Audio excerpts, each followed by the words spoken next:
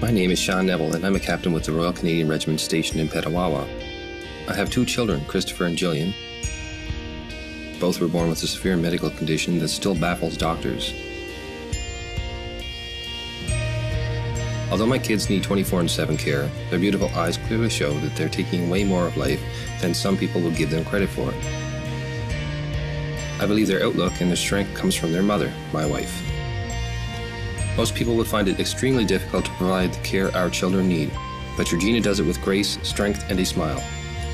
She did so while I was stationed in Afghanistan. She did so as she herself struggled through cancer and eventually beat it. And she does it as a selfless and committed volunteer with Rogers House. Georgina does it every single day of our lives. Please join me in celebrating the woman who taught me what it means to live a truly rich life, my real-life hero, my best friend, my wife, and childhood sweetheart, Georgina.